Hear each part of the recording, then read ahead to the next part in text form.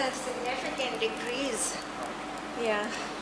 Significant decrease in the number of students. What do you think is the reason?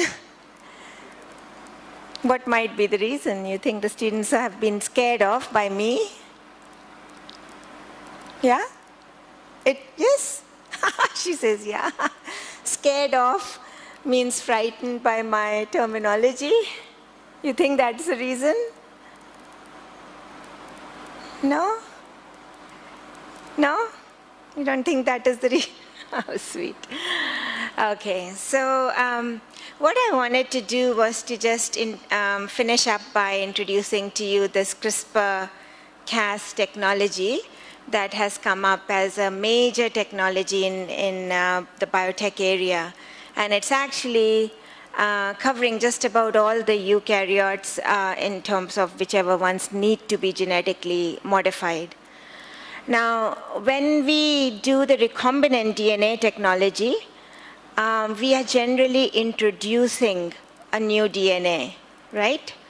So, and you saw yesterday that for the golden rice, we had many different DNA sequences in that construct that was introduced into the plants. So as a result, there's a big debate, something relevant to you all, with regards to the foreign DNA that is present in the genetically modified organism, right?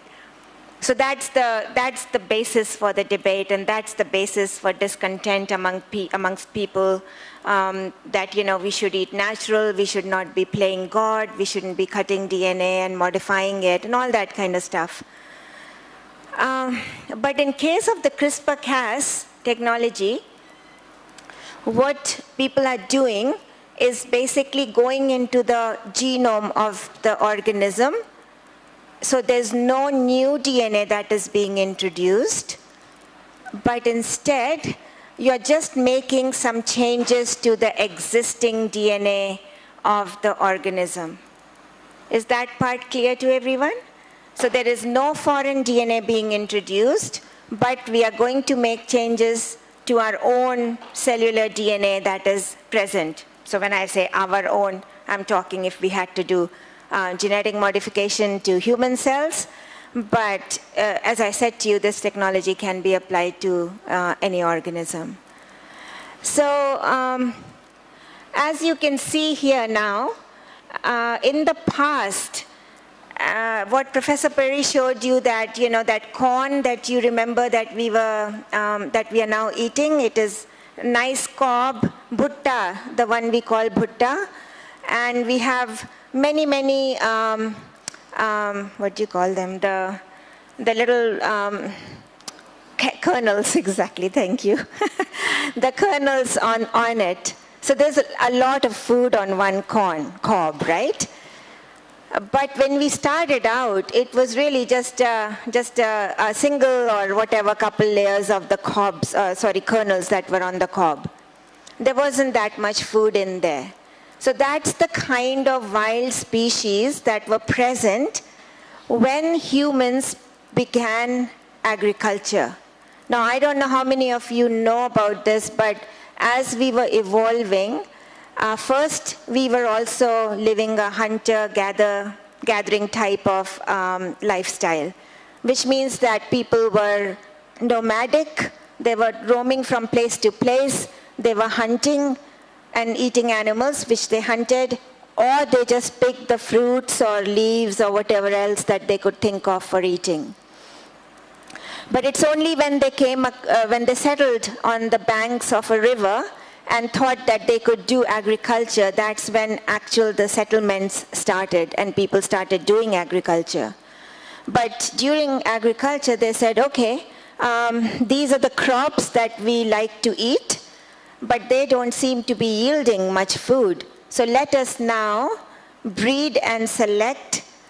And what I mean by breeding is that you've all seen this, that when you grow a plant, as long as it has been fertilized by the pollen, all that yellow stuff that you see floating in the air that makes us sneeze and all, that's the pollen, that's the male reproductive sperm, or you can call that as an equivalent male sperm.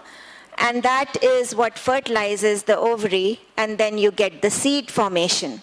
So the seeds are basically like little babies, which will then grow into the plant. So wherever you could do, whichever plant could produce seeds by crossing, then in the next generation of the plants, you could actually select for traits, that is higher yield, more kernels on the cob, and so on.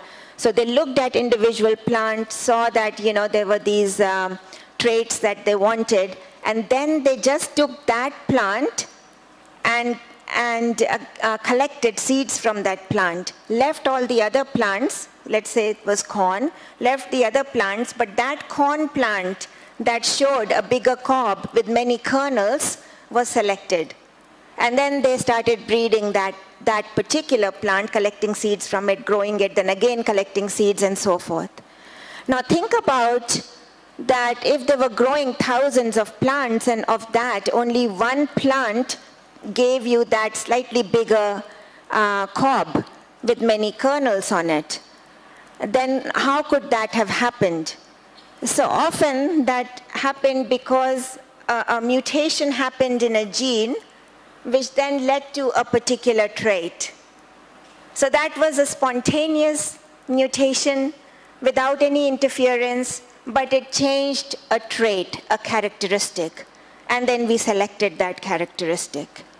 But now we have, there we were waiting for years to select characteristics, right? Even in traditional breeding, we don't wait for necessarily for mutations, but we are waiting for recombination and all that kind of stuff. So it takes a long time. But think about it, that if you were able to know which genes were responsible for making that big kernel, many kernels on the cob, then you can actually carry out that mutation precisely by yourself with human intervention. And that is what this CRISPR-Cas9 technology allows us to do, is to go precisely in a particular part of the genome. And genome is basically the whole of the DNA that is present in any organism, to be able to go there precisely, cut, make a change, and lo and behold, you have the same kind of trait that you were waiting for the spontaneous mutation to take place. And that would have taken a long time. So of course, scientists being scientists, they want to rush everything and do it as best as they can with the highest amount of productivity and with least amount of inputs. So the inputs, you don't want too much fertilizer, you don't want too much water and all that for agriculture. But if you can increase your yield and the taste and the nutrition, then it's a win-win situation. So what we call this technology in a sort of in a wider concept is genome editing. And editing, you all understand, just like we edit anything we write, somebody makes small corrections to it, small changes to it, because they think that is the best way to present a write-up. So here what we are doing is we are just editing the genome, which is present in the form of sequences of the bases that I explained to you yesterday. And there are only those 4 bases, but they can occur in any combination. And then that combination is really what spells out the protein sequence and carries the genetic information is now transferred to the proteins that then carry out the functions. So you can see here, precisely cutting the DNA. Now what is not being shown is that how is the DNA again resealed and how the changes happen. So let's say here, the nuclease will cut 2 of the bases out, but then the backbone has to be sealed, chemically make it into one continuous thread rather than have a broken thread there. So for that, you need some protein that will reseal the ends, where the cut has been made, and that is done by the organism's own DNA repair mechanism. Now, when I say this, think of it this way, that within your cells, sometimes changes will occur in the DNA. The DNA will get a break or something, but we are not so exposed to, or rather, the word is that we are not so labile, we are not so prone to having genetic modifications within our cells. Generally, we are fine. And the reason for that is because our own systems have a mechanism to repair the DNA. So that repair mechanism comes in when it sees the cut and says, okay, let me just seal the ends and make it into one long thread. Okay? Yeah, yes.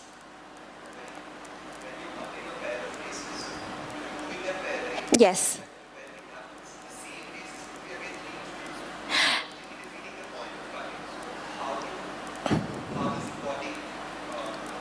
How does the change happen? Very, very good question. Excellent.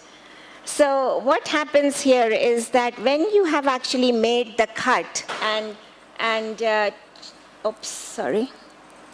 And the DNA repair mechanism, the DNA repair enzymes, they come in, they do not have very high fidelity. So they don't exactly repair by reading the other strand. Plus, this one is showing only one strand cut. Usually what will happen is, in this technology, you will get a double-stranded cut. So those two bases are lost in a way. And then this repair enzyme comes in, and it may even just reseal the ends so that you've lost those two bases. Or if one strand didn't lose all the bases, then the enzyme will try to copy it, but it will often make some mistakes. So what happens is that in this region, you will end up having either a deletion of the bases or addition because of some of the non-fidelity mechanism that is there. It's a repair mechanism, but it makes mistakes. Or you could end up having where you could even replace a very large portion of the DNA with a new new sequence of the DNA. That becomes a little bit complicated for me to explain to you in this technology, but the idea, what the question you asked was a fantastic one. The idea is that you are, in this gene, you are basically making few changes that will actually lead to the loss of function in this gene, ultimately loss of function in the protein that it codes for.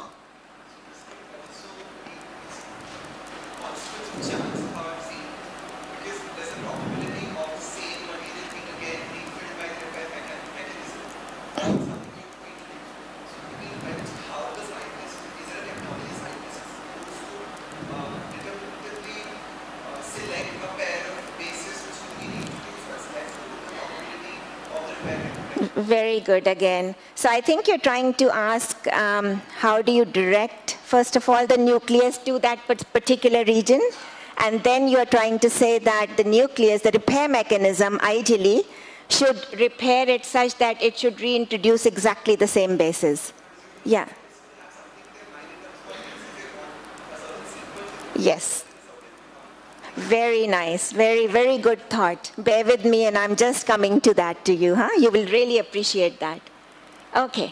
So you can see this is what I was meaning, that you could either lose a few bases, you may add a few bases, and the technology also allows you to actually replace a whole portion of the DNA with a new sequence, and then again, there is a repair mechanism which will, if you introduce this sequence, then in the second round of replication, the second strand will actually have the complementary basis to the sequence. This is where it becomes complicated, and I can't go into the details for you for the time that I have, but this means, the questions you're asking means that you're understanding, and it's actually raising these questions in your mind. But I have most of the answers for you.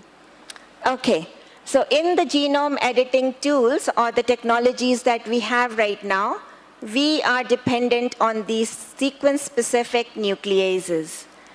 Something that I didn't tell you yesterday, remember I was telling you that in recombinant DNA technology, you can cut the DNA with restriction endonucleases?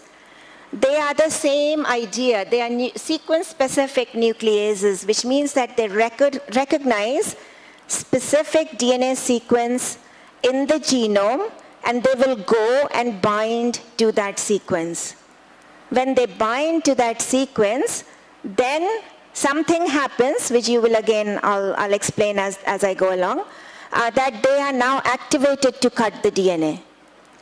So if we were not able to direct it to a specific region, then we would be at a loss. Then we would just be generating random mutations. And after generating random mutations, we would be then selecting for something that out of the blue, without us knowing in which gene the mutation has happened, but we would just be selecting for the trait and then going back to the DNA. Here what we are doing is we are knowing the genome because we've sequenced all these genomes of different organisms.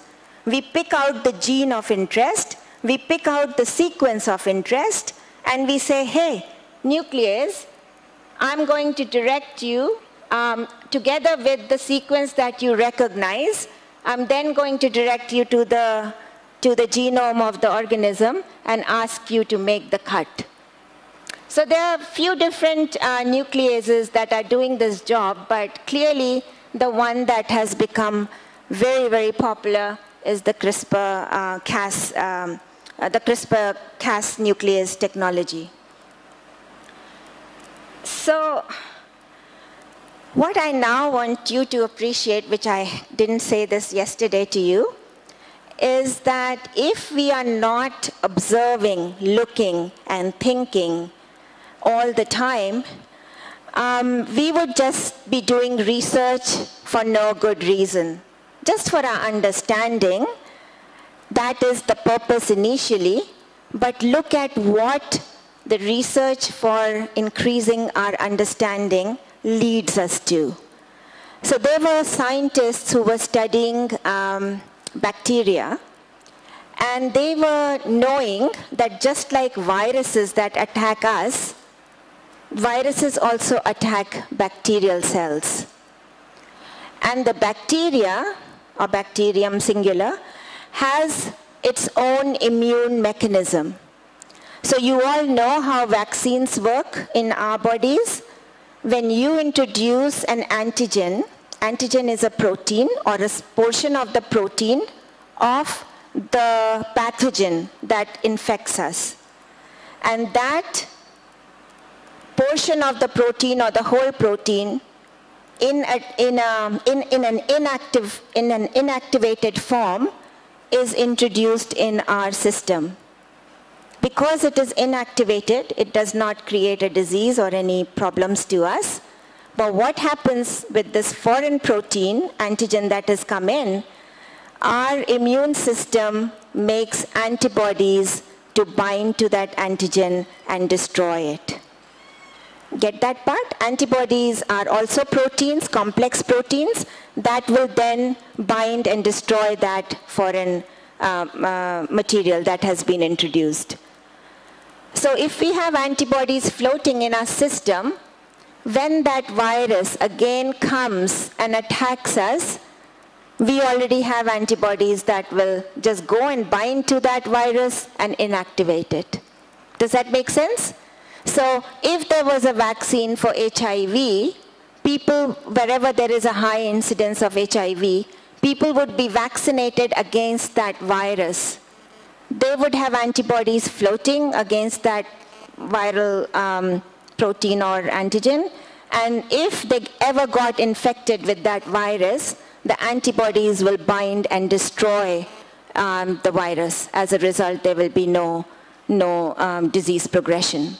Because the idea is if the virus establishes itself in our systems, then it multiplies and then it takes over. So we have an immune system. Just like that, bacteria has an immune system. Bacteria is going to fight the incoming organism. And what is it going to fight? The virus basically injects its DNA into the bacteria, and then that DNA will use the bacteria's machinery, cell machinery, to replicate itself, to make many copies of the virus. So that DNA has to be destroyed. So what scientists found when they were studying the bacterial genome, so this is part of the bacterial genome, okay, not the entire genome, just part of it. They came across a region where they found that there was a sequence that was repeated several times. And in between those repeat sequences were unique sequences, the spacer sequences. And when they asked the question, what are these spacer sequences? Lo and behold, those spacer sequences were of viruses, small sequence of DNA of the virus.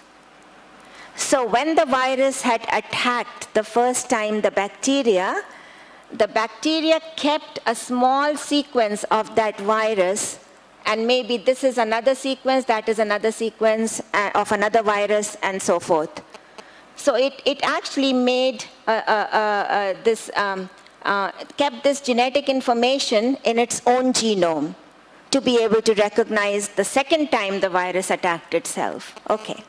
So much so for that spacer sequence that probably is the invading virus sequence, a small bit of the viral DNA sequence in the bacterial genome.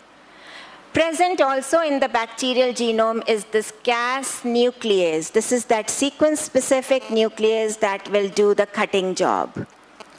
In addition, you also have another piece of information in the bacterial genome which codes for an RNA. And you will see the beauty of this whole system in just a minute. Okay. Now this is a bit complicated, but I'll explain everything to you. So once again, this is your Cas DNA genetic information. This is that RNA information. This is all DNA, by the way. And here is your spacer, the repeat sequences and the spacer sequences. And it's a better depiction to show you that the spacer sequences are colored in different, they have different colors, indicating that they come from different origins. So one could be virus, one could be some another virus, the other one could be some other invading DNA. But the beauty is that this bacteria is able to keep a small amount of that genetic information. Now let's see how it uses this small amount of genetic information to kill the virus if it comes the second time. So here is the virus. It's injecting its DNA into the bacterial cell. And now the idea is that this DNA has to be cut and destroyed. Okay? If it has been cut in different places, destroyed, it can no longer replicate itself. And so you will not get many viral particles forming within the cell and destroying the cell. Here what happens is that by transcription, you will get this region transcribed into an RNA molecule, and this RNA is also transcribed. Interesting thing about this RNA is that it has a region that recognizes the repeat sequence here. You can see now that a portion of this is bound to that black part in a double-stranded way. The base pairing is the reason for this double-stranded nature. And now what has happened is here's the protein that has been synthesized from here. And the protein, this nuclease, Cas9 nuclease, recognizes this kind of double-stranded RNA sequence, and now is ready.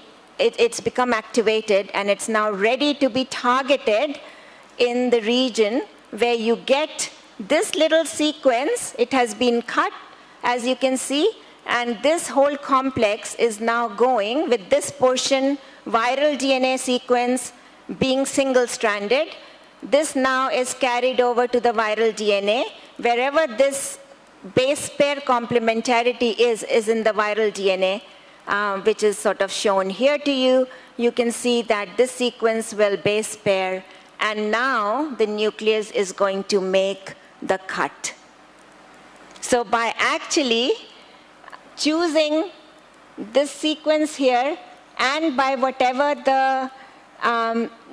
this complex here recognizes in the viral DNA, it goes to a specific region and makes the cut of the DNA. And you can see initially it's a single-stranded cut, but then afterwards it's a double-stranded cut.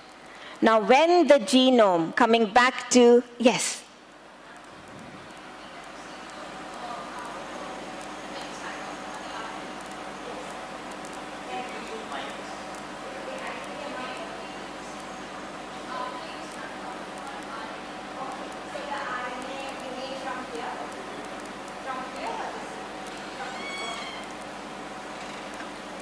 Okay, so what I'm saying is that now you know the DNA, right, what it codes for. Basically, this region is transcribed. This is also transcribed and translated. This is only transcribed because it does not code for any protein. So it's just transcribed into a RNA. This one is transcribed to a messenger RNA, not being shown, but then translated into a protein. This one here is just transcribed into an RNA, okay? Now, RNA molecules are single-stranded molecules. So you get that part?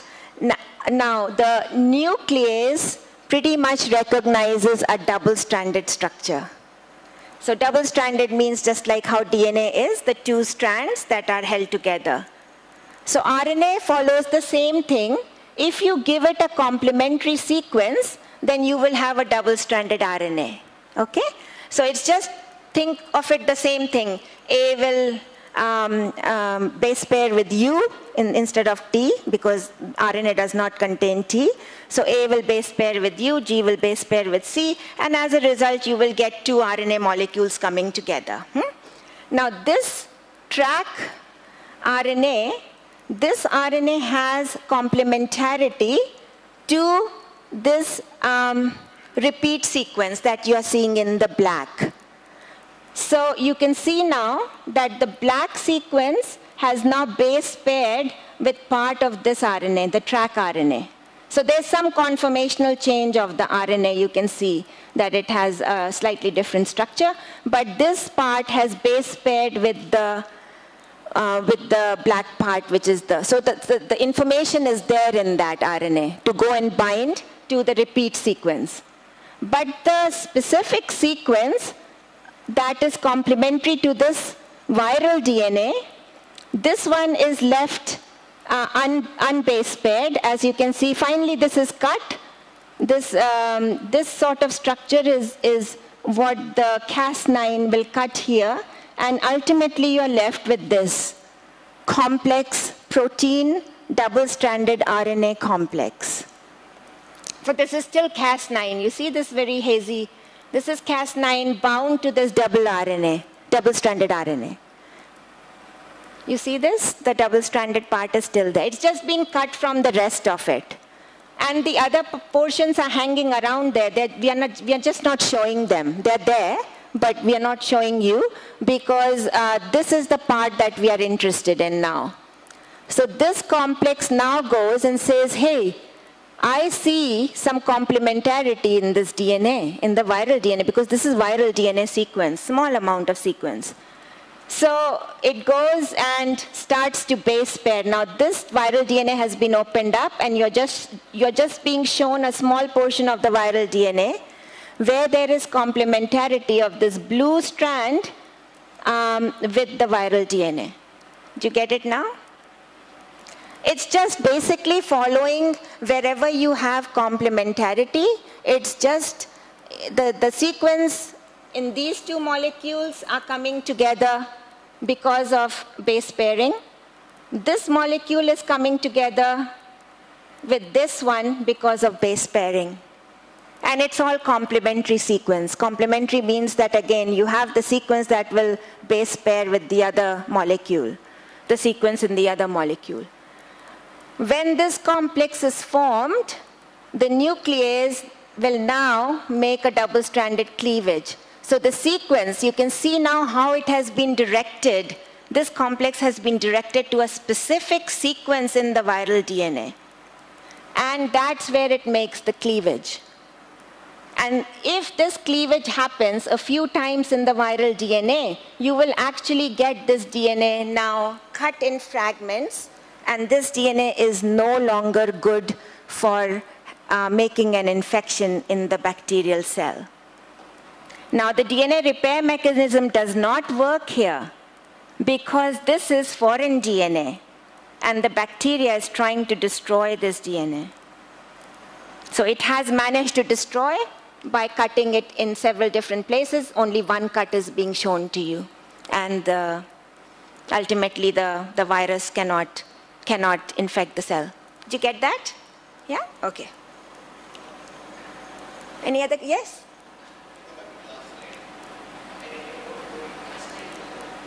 This one?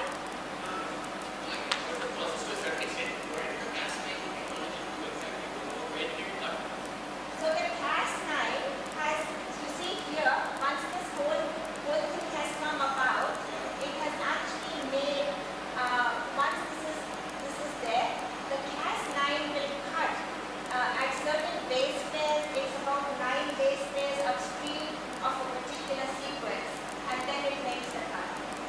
So there is I'm just not going into all those details for you, but there is a specific sequence called the CAM sequence, which it recognizes, and only then it makes the cut. So once it has made the cut, then you can see that just the DNA. Here, you're only seeing a single strand of DNA being involved in the cut. Ultimately, the second strand is also cut, but it's a sequence-specific cut.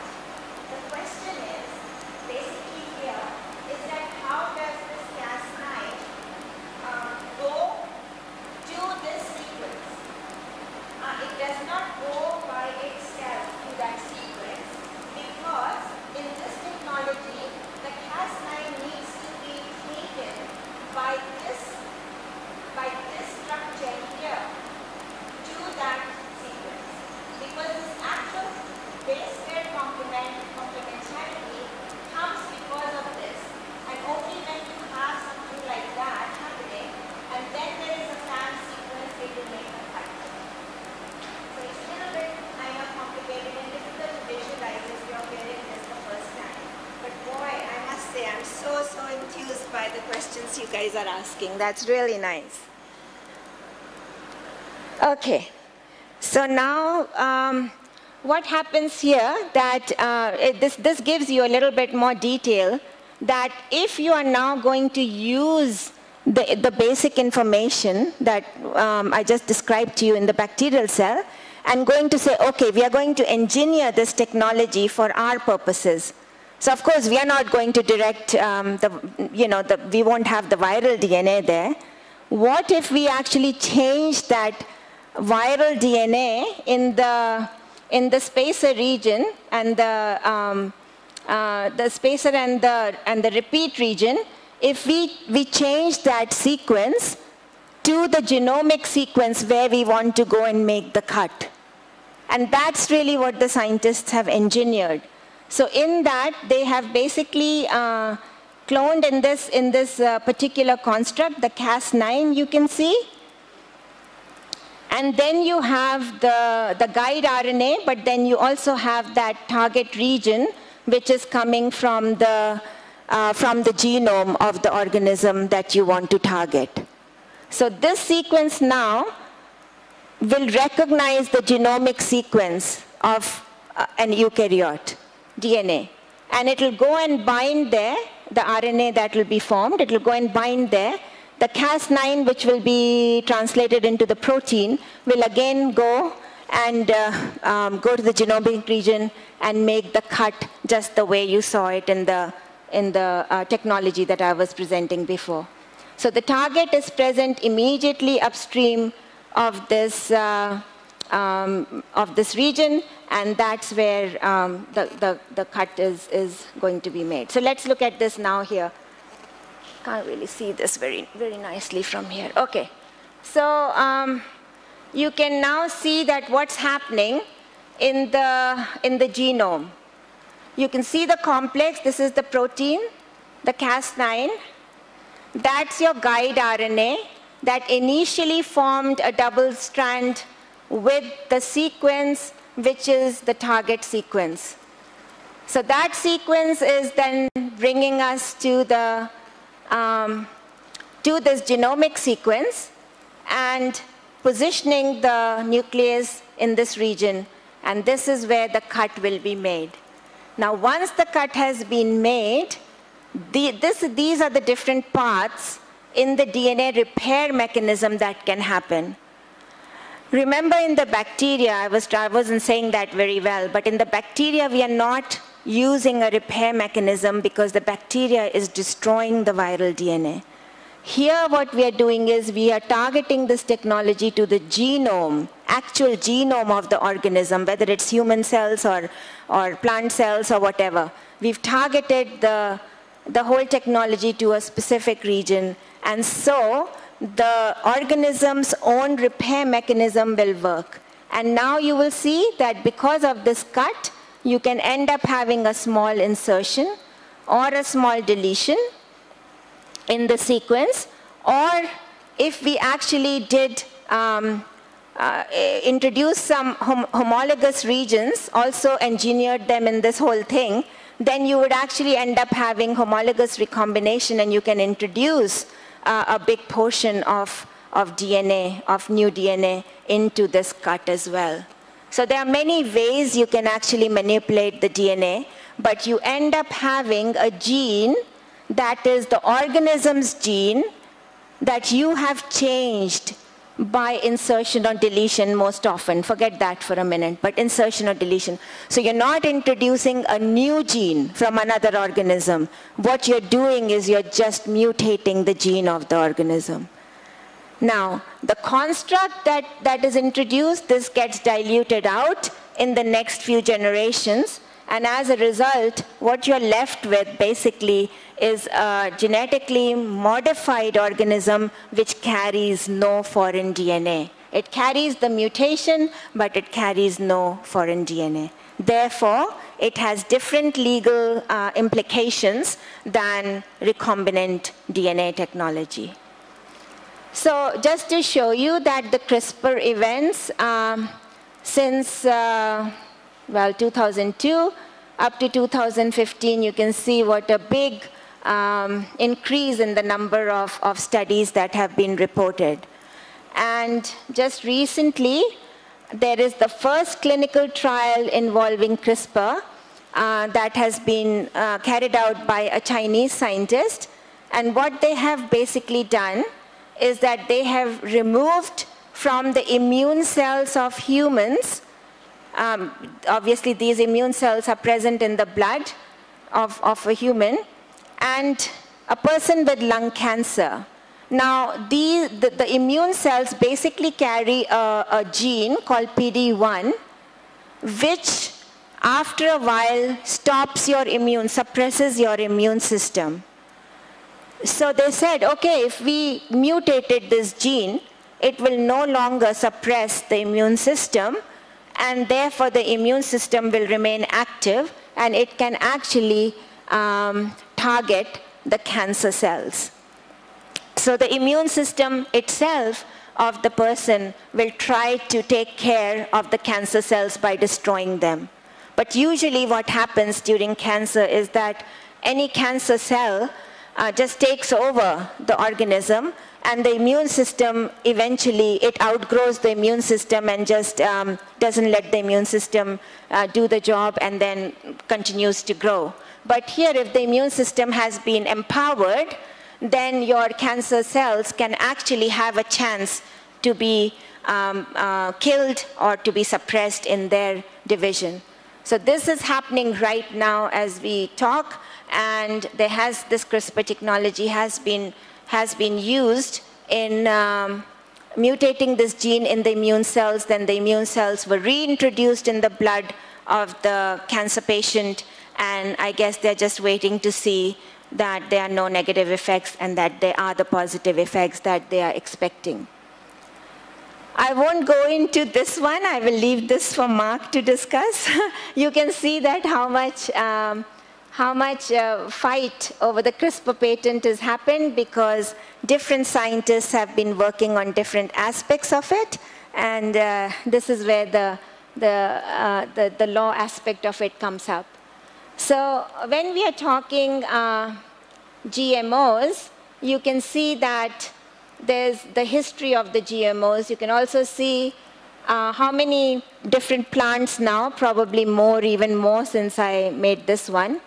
And in one of the slides, you will see how, throughout the world, which countries are actually growing most of the genetically modified crop plants. So I said, it's mainly happened in plants, so this is why we often talk about plants. BT, cotton, BT, maize, and BT, whatever. You all, again, should know that what does this BT stand for? And the BT is actually a Bacillus thuringiensis. This is the short form for the name of this bacterium. This bacterium is a pathogen on the insect that eats the crops. And the insects, if they wanted to just wipe out the crops by eating, they can do that. So you can just imagine what kind of losses the farmers suffer because of the pests. So one really wants to not use pesticide and contaminate the environment. So the scientists who were working on this bacterium infecting the grub, they found that the bacterium produces a toxin. There is a gene for that toxin, and that toxin goes and binds in a receptor present in the gut, in the stomach of the pest, and then the pest is killed. The pest just loses it and is killed because it's a toxin. So they took this toxin gene, or gene encoding for the toxin, and instead of the bacterium infecting the grub, they decided that what if we put the toxin gene in the plant? And if we put the toxin gene in the plant, when the grub eats the plant, it's going to die. And that's exactly what happens. So this is the beauty of science, is when you are studying any mechanisms, a phenomenon and mechanisms, suddenly you realize that you can actually use these mechanisms and use it for your own benefit. So I won't go into the details of the herbicide resistance, otherwise I'll end up taking just way too much time. But you can see that the future of GMOs, of course, we have many questions that need to be answered, and for all of them, we have genetic engineering, including the genome editing tools, as a solution. And of course, there will always be these ongoing debates that Professor Perry and Saurabh and Professor Bharti will discuss. So we do have problems versus benefits also in using GMs. As you can see, the benefits on this side and the problems, and obviously very often you as lawyers will be concerned more with problems than with the benefits. The scientists and the rest of the population will be concerned more with the benefits. Anyways, so you see that safety is a big issue. Monocrops, as I was telling you about the bananas yesterday, shouldn't have one variety only, because if something happens, then it can be wiped out completely. We should have as diverse as possible organisms, as diverse crop varieties, other organisms, so that we maintain that genetic diversity, so that we can fight pests and pathogens, we can fight the other kind of environmental stresses that are there. When we do have these technologies, though, unfortunately, you do have the corporate monopolies. No wonder Monsanto has a very bad name. But then, if people don't talk about that, they probably wouldn't do as many safety trials as they should be doing. And of course, then we do, in a big way, start depending on these technologies and so on. And then adventitious presence, Professor Perry will discuss the problems there. This is just showing you the approved transgenic plant events from 1992 to 2016, the different crops, how many events have taken place. A lot has happened. We don't think about it in our day-to-day lives, but you can see many, many things are happening. And here is a picture showing you where in the world we are using the genetically modified crops, hugely in North America, US and Canada, and then you have also in South America, parts of Africa, but India, certainly China, and some bits of Australia. So I guess this is it, and I will stop here and take any questions if you have any further questions.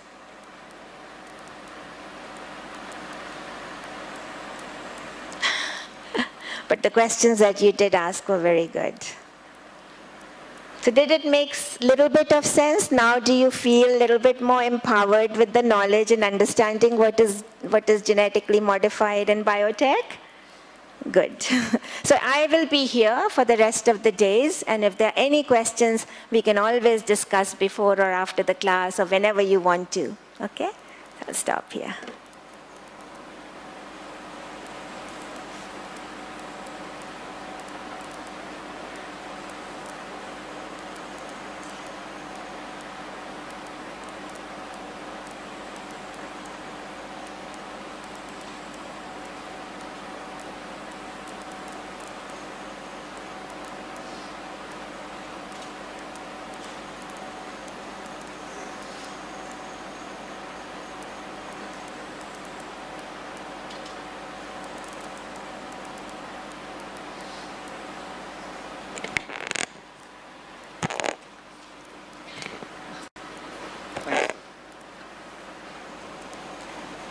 So I hope everyone has a better idea of how the science is evolving, and tomorrow we will talk some more about GM crops and their regulation and what some of the legal battles have been over the last few years. But just now I want to carry on where I left off yesterday and have a look at some of these areas where I've done a bit of research in modeling regulation of genetically modified plants. So I guess you may have all heard that certainly in Europe there's been a great deal of opposition to the growing of genetically modified plants inside Europe. Well, some countries of Europe, some countries are more accepting than others. Although a number of crops have been approved through this kind of regulatory process by the European Union, most countries are not in their own jurisdictions engaging in their production. So the French example is of particular interest because although, as I say, crops have been approved in Europe, the French government has taken a position of anti-GM crop production, and they have basically fought against both the European Court of Justice, the European Union, and even the French courts in terms of bringing in a number of regulations that prevent the production of GM crops in France. So in Europe, and again I'll come back to this tomorrow, but just to give you a foreshadowing of it, there is a requirement for labeling. So any product that is GM needs to be labeled, whereas in most markets in the world, a product, if it is an approved product, does not need to be labeled. So in North America, you'll not find products being labeled saying they have GM content, or indeed in Australia. Occasionally, you'll find products that say no GMO on them, but that is not a mandatory labeling system. That's purely a voluntary approach taken by people hoping to take advantage of a non-GM desired market. So that's quite an interesting point too. In terms of GM regulation, I think probably this slide is the most use for you in terms of a couple of jurisdictions around the world at least. There have been a number of different approaches in different jurisdictions of how genetically modified products would be regulated. So there's this idea of substantial equivalence in the US. So if your new product is substantially equivalent to an older product, it needs very little in terms of approval. In the EU, it's dependent on the process which is used to make the product. And at the moment, early days of CRISPR, it's hard to say whether CRISPR will actually fall under or not these regulations. Interestingly, and perhaps surprisingly, the Canadian system has quite a sensible approach in that they're looking at whether the organism itself is a novel organism, irrespective of how the organism has been created. So, for example, if you create a new wheat or a new corn in Canada by mutagenesis, which is an old technology relying on random mutations, and then you just select the good product that happens to turn up, that would be a novel plant in Canada, but it probably wouldn't attract regulation inside the EU or the US, as it really is just now kind of accepted as traditional breeding techniques. You're looking for random mutations naturally occurring when you expose seeds to radiation or chemical mutagens.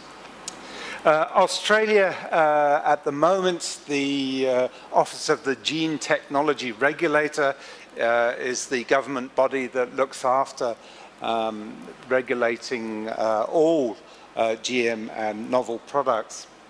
They look only to the definition of what's a genetically modified organism under the Act. And again, this is a little uncertain whether the CRISPR technologies would fall under that definition. So there has been some call for changes in the regulatory process and indeed the legislation to meet these modern technologies. You'll find this, of course, typically very often when there's a modern technology that at least the regulations have to be adopted to meet the technology, if not the legislation, which is unfortunate in a sense because, again, you're looking at a reactive form of legal regulation rather than a planned form. So if you're thinking about the development of regulation, probably a good paper to see if you're interested in how these things are developed in a long-term process in somewhere like Australia and typically other countries too, is that they typically engage a law reform commission or a special body to create a report. They get a board of examiners almost together to draw up a report and consider submissions from the public as to how perhaps legislation should be altered to meet the new technologies. So, for example, in this one, the Gene Patenting and Human Health Australian Law Reform Commission report, they recommended that there should not be an exclusion of genetic materials and technologies from patenting. But as we mentioned yesterday, this has effectively happened by the interpretation of the current law by the courts. So you see the kind of machinations and difficulties that our society has. On the one hand, you see a law reform commission that over a long period of time with many experts in the field accepted that genes were patentable and they said it shouldn't be changed. But then you have the High Court, which is the top court in Australia, coming along and saying, no, they're actually not covered by patents anyway. So you see there's a kind of a dichotomy of approaches as to whether things are or are not patentable, depending on whether you come through the court system or through the regulatory examination system through the Law Reform Commission. So that's a difficult story. So these advisory committees, of course, as I say, are usually composed of a large number, 15, maybe 20 experts. Often they are very good people, but they are chosen because of their connections rather than their expertise. So usually they have to satisfy the requirements for expertise, but you may find, there are many experts in the field, but the people chosen are chosen because they are known to the political appointers of those committees rather than any other reason. The requirement for public comment, usually several months, a request goes out for public commentary into these commissions, and people nowadays are more vocal and they do post responses to queries for comments on prospective changes in the law.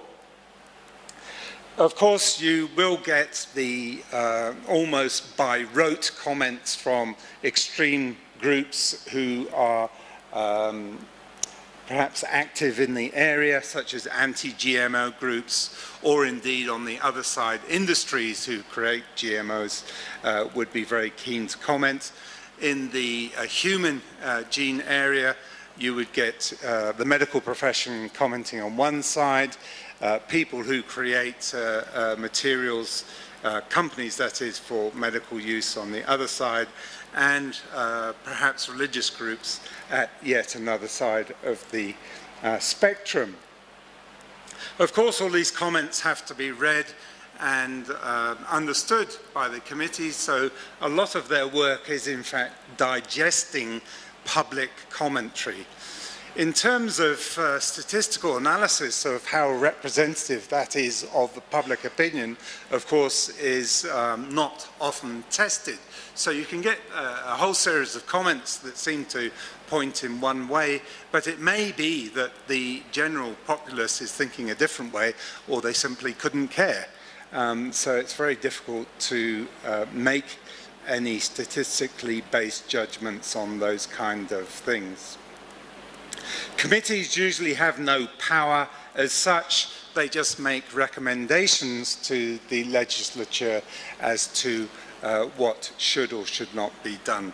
And often, of course, they don't have enough resources to deal with highly complex problems such as the human genetic material. So they face, as I say, complex procedures, bureaucracy. Australia is quite a bureaucratic system in order to make any changes. Time for dealing with complex problems is usually very short.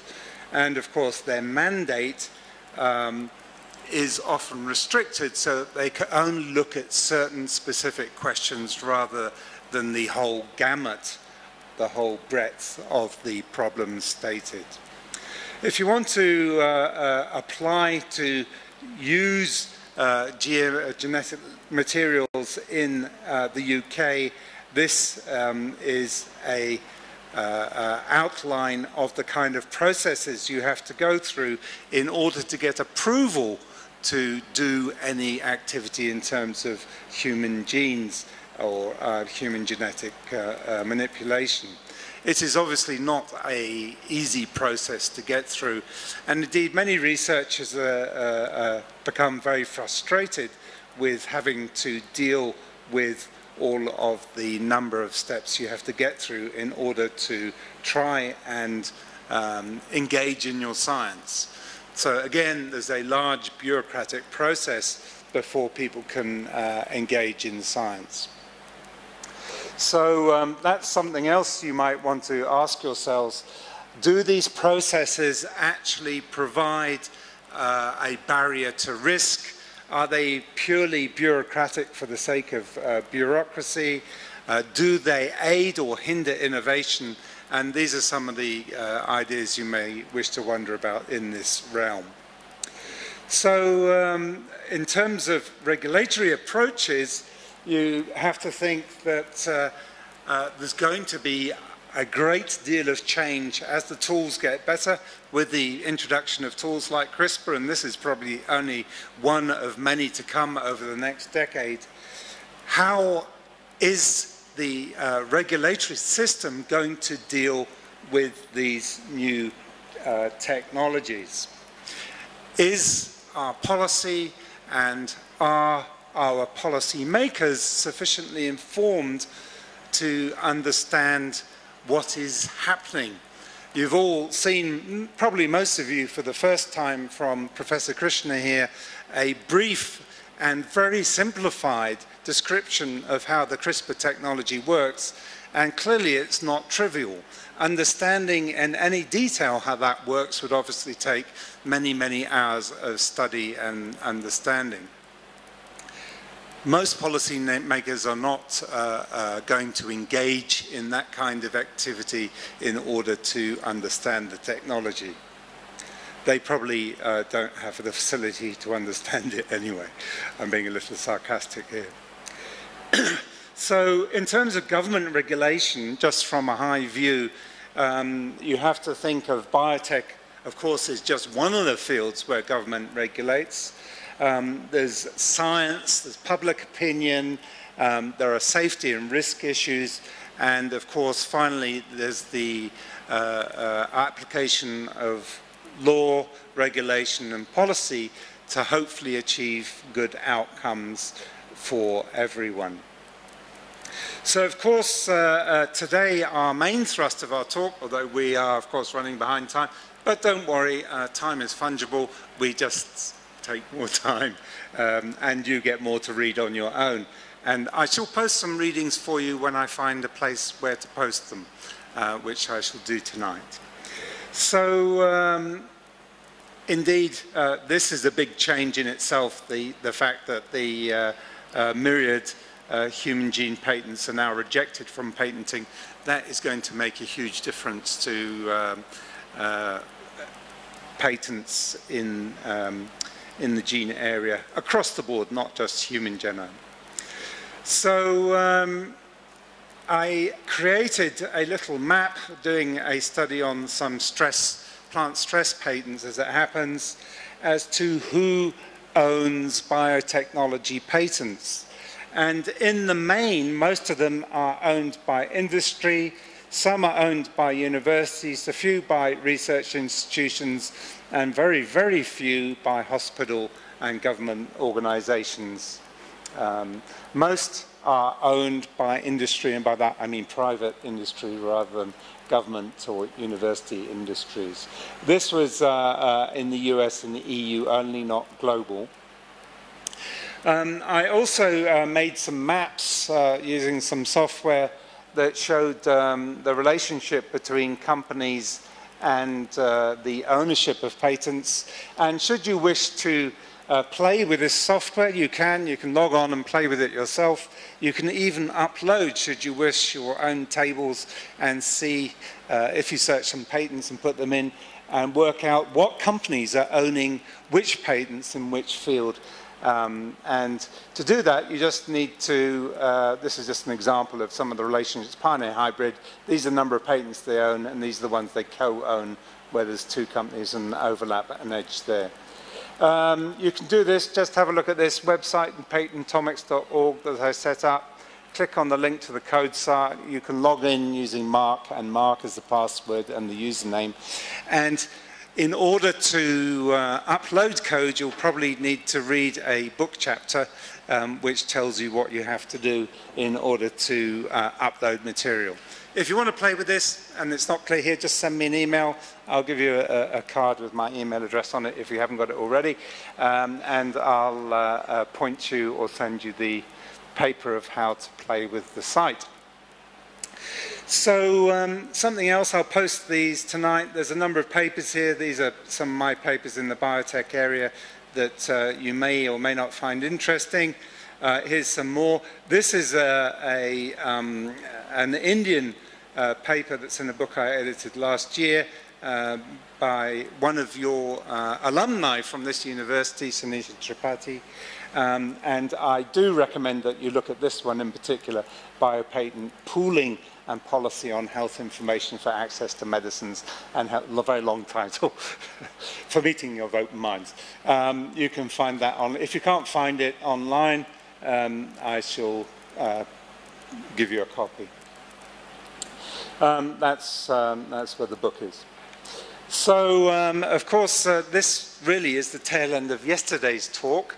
Those are some of my cows. I can't help it. Next is more, but this is probably a good time to have a very quick break, because I know some of you wish to have a glass of water or run away. So just 7 minutes and see you all back here.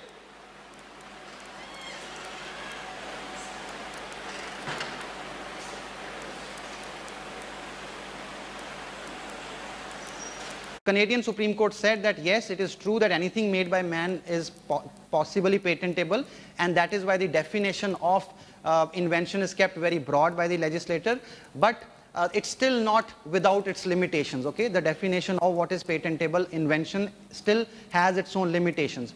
If it was so simple and clean as the statement anything made by man is patentable, if it was that way the case, then legislature could have easily chosen that language rather than choosing the language manufacture, etc., machine, manufacture, composition of matter, art, process, right?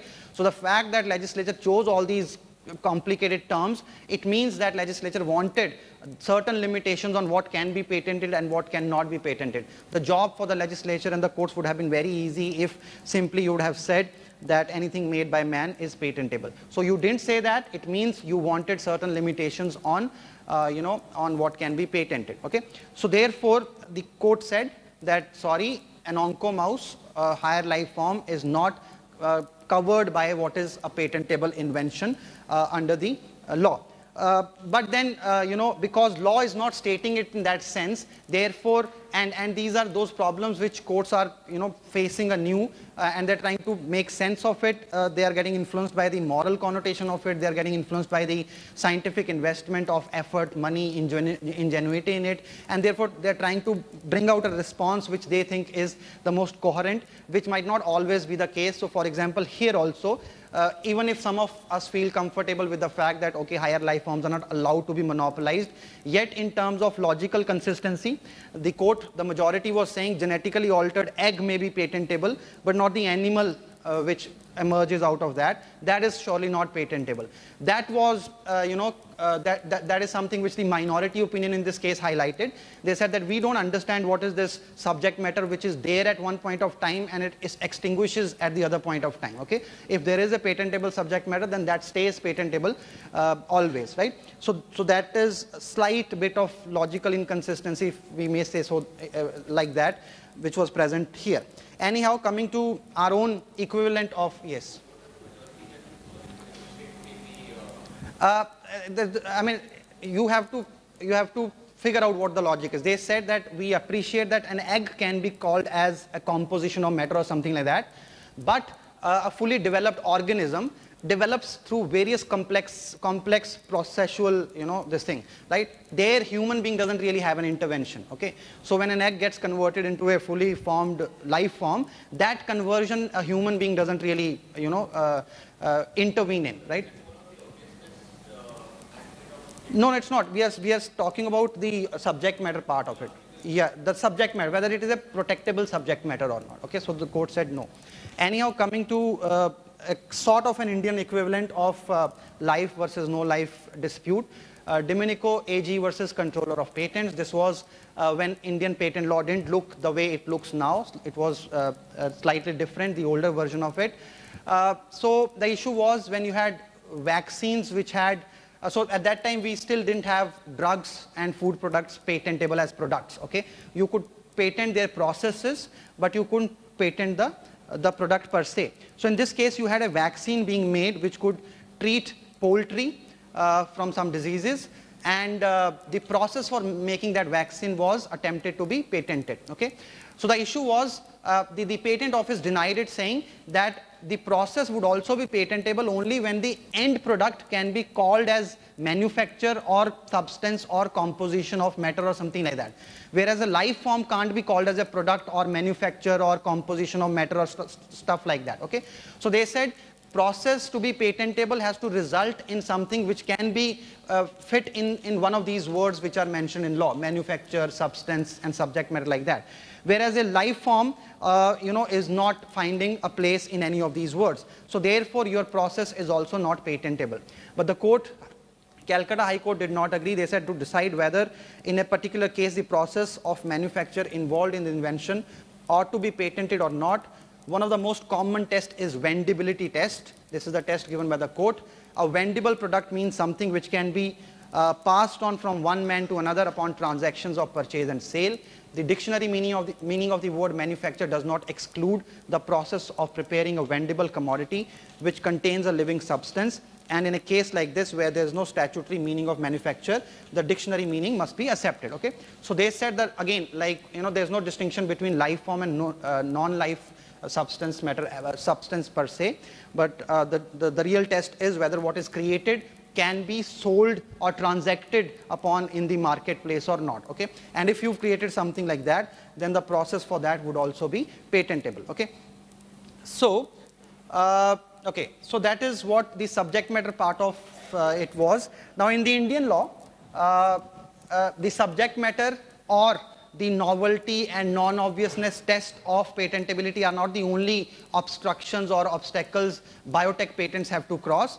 Biotech patents would often be required to meet some of the demands presented by Section 3 of the Indian Patent Act. Section 3, which in its heading says inventions not patentable.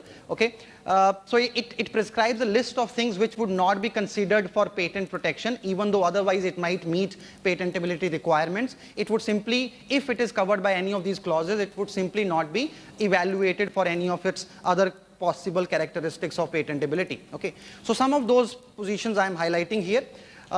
Section 3B, which says against public order, morality, prejudicial to life, health, and environment. What is prejudicial to public? Sorry, what is against morality? What is against public order? What is prejudicial to life, health, and environment? Very subjective terms being used, and a question can always be asked: is patent office the right place to take call on these issues? Okay, should patent office or should patent law be only concerned with the technical aspect of what you're claiming, whether what you're claiming is different from what society already had or not? Okay, shouldn't patent office be only bothered about that and not get involved in some of these problematic issues? But as a matter of reality, patent offices do get involved into these issues. Let me just highlight the two cases. One of those cases, again, OncoMouse. So the issue, so OncoMouse got litigated in various jurisdictions, and this is about European Patent Office, how they responded to it. The issue was whether creating a genetically modified organism which has predisposition towards cancer and would therefore necessarily suffer some pain and suffering, is that really something patent law should encourage or stuff like that? Well, EPO, after a long discussion, finally came to conclusion that let's have a cost benefit analysis kind of an approach. So if the benefits emerging out of that animal outweigh the costs in terms of the harm to the animal, then in that case we would hold that it is a patentable subject matter. Okay, so they said we wish, sorry, the latest statement is a funny statement. I'll just mention that also. But anyhow, so on that basis they said that it is a patentable subject matter because in this case it is towards research vis-a-vis cancer, something which is so desperately needed. Himself a genetic engineer, and he was testing the limits of this proposition given by the US law. So he filed a patent application. You can see that abstract of the application. He was basically asking for a patent on a chimera, okay, and it was a real kind of a thing which we would imagine, you know, half human and half animal kind of a thing, okay. He is saying that if anything made by man is patentable, then this is what I can create, give me patent on this, okay. He wasn't serious about taking a patent for its commercial exploitation. He was only, on one side, he was only making people aware of the potential pitfalls of biotech patents, and on the other side, he was like, if I get it, I would be able to stop others from doing this, and therefore I would discourage activity in this direction. If I don't get it, then there would be a precedent that there is some limit on anything made by man is patentable, right? So this question also came before the US Supreme Court, US Patent Office rather, and they don't really have this moral clause as a separate subject matter clause in their patent law, right? Yet they have some moral evaluation possibility within their utility requirement, okay? Within their utility requirement, they have something called beneficial utility, okay? Because utility otherwise is considered to be one of the easier requirements to meet. Most of the innovations otherwise would meet that requirement pretty easily. So therefore, historically, what US Supreme Court had done was to make it meaningful. They had said that whatever is useful for the society, only those things we would allow to be patented, okay? Whatever society actually needs in terms of its utility, we would allow that to happen. And there is an element of moral component involved in that version of utility. So therefore, based on that, they said, sorry, we would not, society would not want such a creature, and therefore that gets hit by your beneficial utility requirement, and therefore not patentable. So meaning thereby that even a jurisdiction like US, which otherwise relies upon this statement that anything made by man is patentable, has its limitations, and therefore apparently it's too hard to escape the moral side of the innovations when it comes to patenting it, and therefore section 3B possibly is required to do some of that task, though it is surely not an easy task to do. No, beneficial, no, so they don't have a separate subject matter clause like we have section 3D. So they have this nonce test, novelty, non-obviousness, utility. In utility part of it, one version of utility they had evolved was beneficial utility, okay? So it got hit by that version of utility, okay? So coming to some other parts of section 3, discovery of living thing or non-living substance occurring in nature. Myriad, Professor Perry has already spoken. So Myriad, they said, well, cutting a gene or identifying a sequence and isolating a sequence, you might have huge amount of effort being involved there, huge amount of scientific and technological effort being involved there. All that might be worthy of praise, but patent law is not really geared to reward those kind of scientific endeavors. Patent law is geared towards giving to society what was not in existence already, and therefore an isolated gene is ultimately a gene which was there somewhere, right? It's not a new composition you are giving to society, and therefore it's not a patentable subject matter. This changed the trend, as Professor Perry has said, because earlier it was believed that isolated gene is not really present in that form in nature, okay? So isolated gene is different from gene present in a composite form in the DNA, and therefore it is a patentable subject matter, okay? But this was a shift in the understanding of what is patentable or what is not, okay? So this is covered by what we mean by discovery of living or non-living substance occurring in nature, okay? Nirlav, you have a question. Yeah.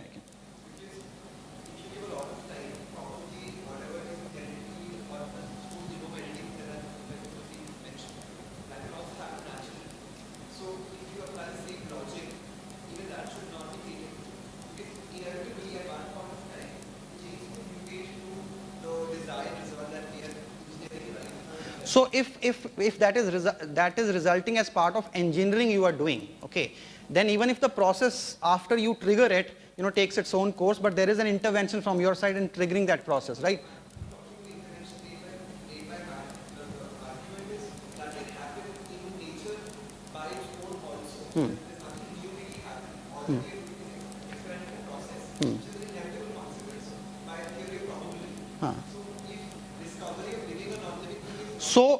So those kind of innovations, if you just go by the language of the law, discovery of living thing or non-living substance occurring in nature, okay, it's an obstacle, then that has to be crossed, right? So for example, isolating a gene for a long time was considered to be good enough to surmount this obstruction. Okay, but these are those legal terms which were, or legal tests which were not necessarily meant for biotech innovations. Okay, so we are continuously struggling to make sense of what is happening in the biotech industry, which is highly innovative, highly creative, highly intelligence driven. Okay, and some of the requirements which were otherwise created for keeping technology in general in mind. Okay, so therefore there would continue to be a tussle between what can be called as created by nature and what can be called as not created by nature. Okay, so unless we really have a cross jurisdiction settled position of law, okay, it would be difficult for me to tell you whether that would be for example, you saw in case of Onco mouse, US Supreme Court said it gets covered by the word manufacture,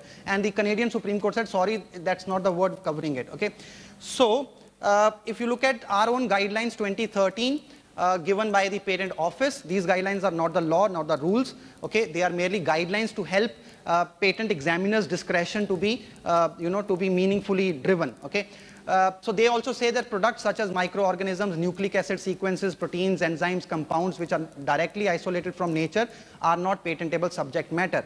Okay, but as a matter of fact, in the past, the Indian Patent Office has given patents to gene sequences which are isolated from nature, and there's no real change being done in them. Okay, so I am doing a little quickly because I realize that we are running short of time. Okay. So section 3D, discovery of a new form of known substance which does not result in enhancement of its efficacy. So if you have an amorphous form of a protein or something and its crystalline form is attempted to be monopolized, unless you show enhanced efficacy, the meaning of enhanced efficacy was given by the Indian Supreme Court in Novartis, okay, you would not be able to patent it. Mere admixture resulting only in the aggregation of properties or a method of making such an admixture. If you look at our guidelines, examples are given there, but a more simpler example is Funk Brothers versus Callow inoculant, where 2 or more than 2 bacteria were brought together, okay, in a way presented as a package, and bacteria had this capacity of taking nitrogen to the soil and therefore helping the plants, and farmers were using bacteria for the same purpose, but all bacteria would not be useful for all the plants, and some bacteria might inhibit each other, okay, and therefore combining them together was not seen to be a viable proposition.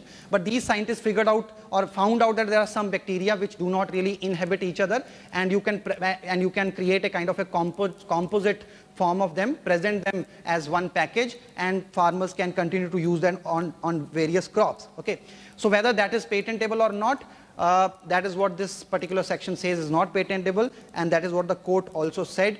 The court held that the composition was not patent eligible because patent holder did not alter the bacteria in any way. Both bacteria were doing their own job separately. Okay, they weren't really there was no real synergy being built between the 2 bacteria to give you a new result. Okay, both bacteria were working separately. It's like I have an umbrella and I attach let's say a torch on top of it, and torch has a separate button, umbrella has its own mechanism. Whenever I want to use umbrella with the torch, I separately switch on the torch. Okay, that kind of coming together of 2 integers is not really a patentable subject matter. Similarly, in this case also, these bacteria were held to.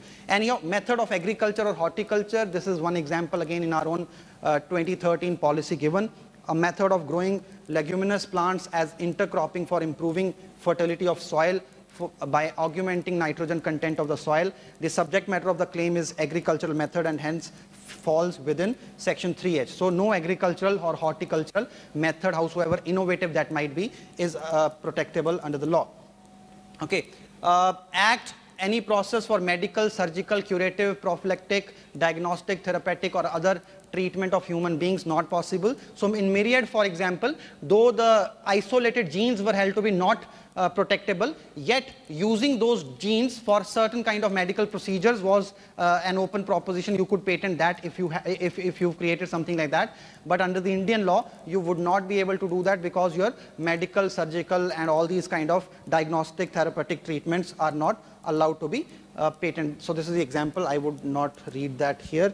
Plants or animals in whole or any part thereof other than microorganisms, but including seeds, varieties and species, and essential biological processes for the production or propagation of plants are not patentable inventions. Why are they not patentable? You can, I mean, if you can have a new bacteria, you can have a new plant also. So if a new bacteria is patentable, your new plant can also be patentable. Well, from international law perspective, as Professor Perry was also highlighting towards this, TRIPS requires in 27.3 that there is a flexibility afforded to you that when it comes to plants and animals, you may decide not to give them patents. But when it comes to varieties of plants, well, you better protect them one way or the other. Okay? So either you give them patent protection or you devise a new law which is protecting them somehow. The word is it should be efficiently protecting the subject matter. So we have decided not to use patent law to protect plants. We have our own law called Plants Protection Variety and Farmers' Rights Act 2001. Just few comments about this. Obviously, I can't go into the details. So when TRIPS says that you can't or you need not give patents to plants, okay, but you need to protect them somehow, and you need to protect them with sufficient efficacy, okay, or sufficiently. There is an alternative model available in the international framework that is called UPOV. Some of you, I'm very sure, are aware of this. Okay, UPOV, okay, which in English translation stands for Union for the Protection of Newly Developed Varieties or something like that. Okay, so UPOV model was there, and it was presumed by some that UPOV is the by default model. When somebody decides not to protect plants through patent protection, they would invariably be required to protect it through UPOV model, okay? Which again, some of the developing countries like India did not really agree with that proposition, because UPOV model was also developed keeping mechanized, industrialized farming on big farmlands in mind, and not really keeping the Indian subsistence farming in mind, okay? So the requirements of UPOV model are driven towards standardized agriculture and not really towards agriculture which is done by our farmers in countries like India, Pakistan, etc., etc. So therefore, we decided to have our own model. And unique feature of this model, just to quickly highlight, is that it recognizes the on-field farmer also as an innovator. Okay, it gives that space to the farmer, and also continues to preserve some of the traditional practices the farmers in India have depended upon.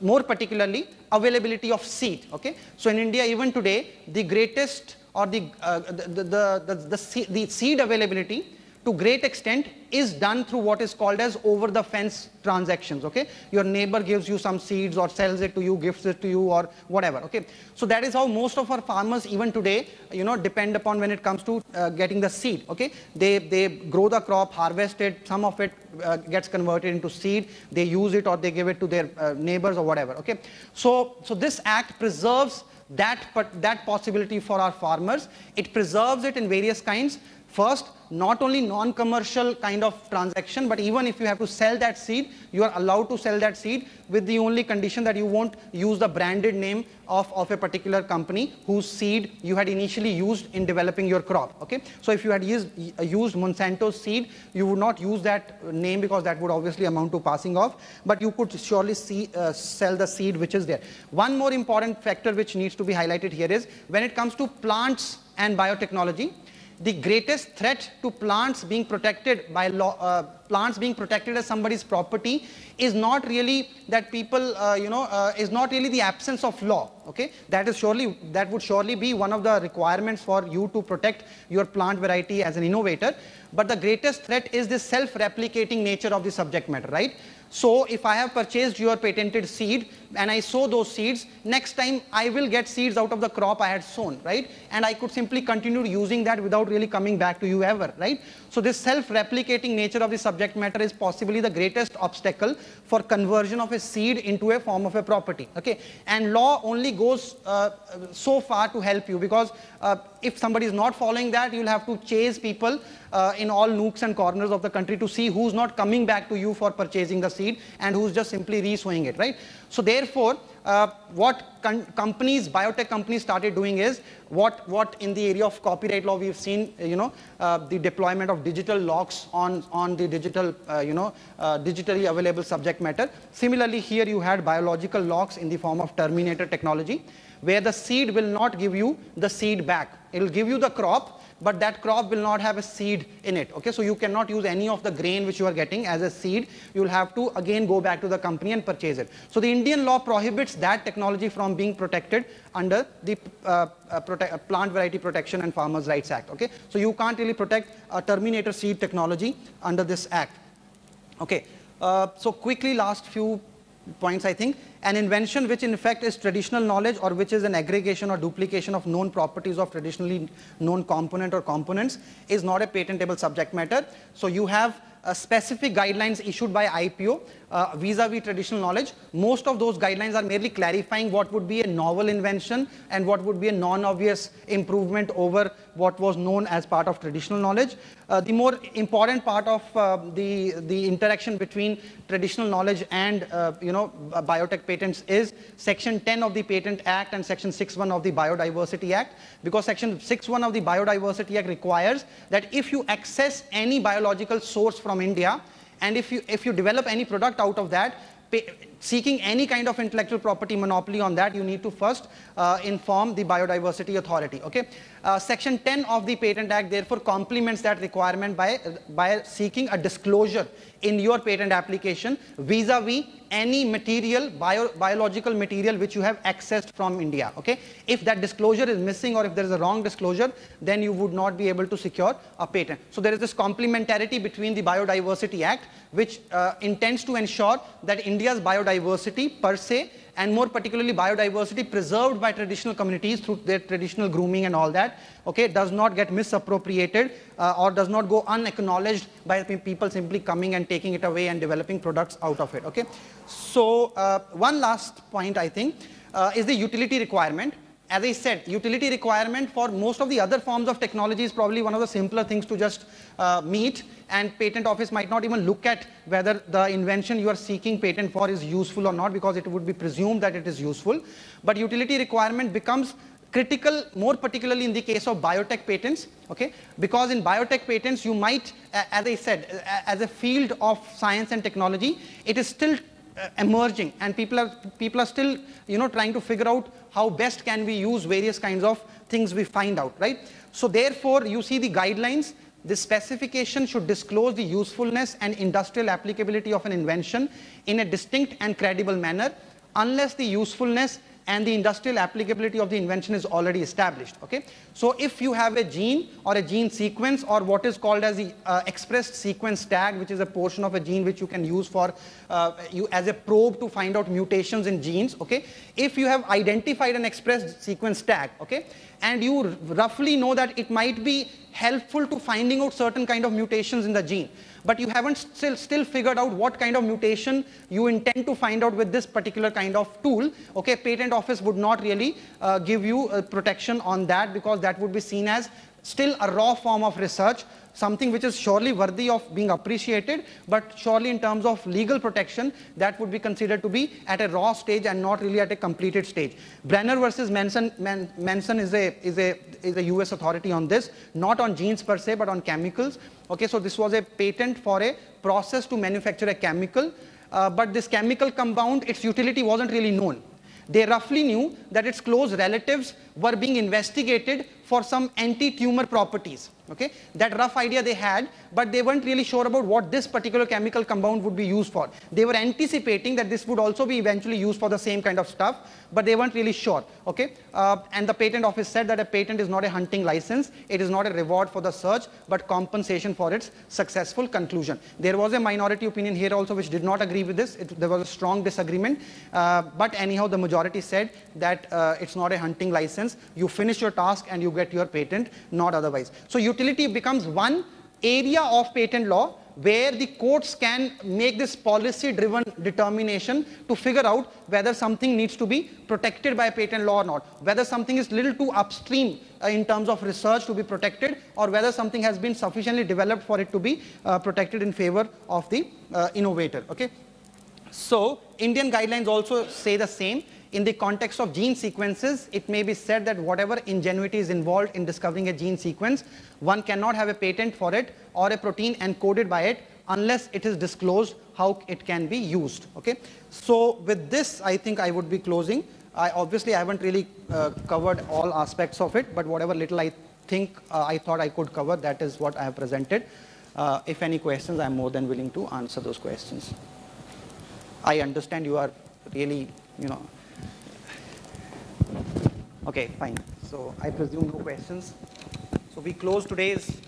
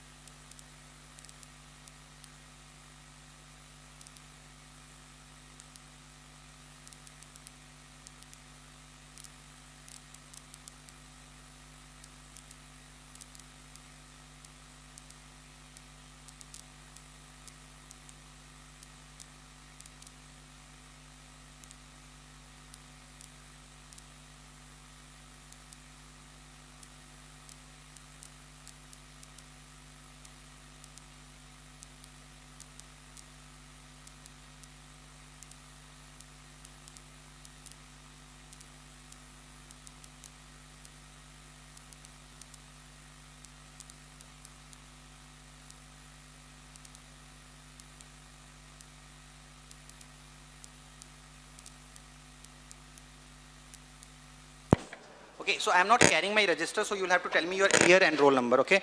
And some of you have come very, very late, I saw that. So please identify that you came late and I'll mark you only for one class, okay? Otherwise also I know, so I'm just telling you. Okay, so if we can start from Vanilla. Tell me the year and the roll number. 41, yes. Year and roll number. 2014 and 15. Yes. 08,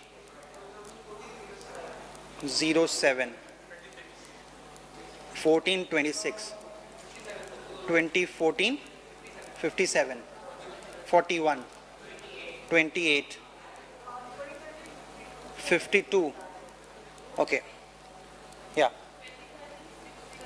60, okay, yes, huh?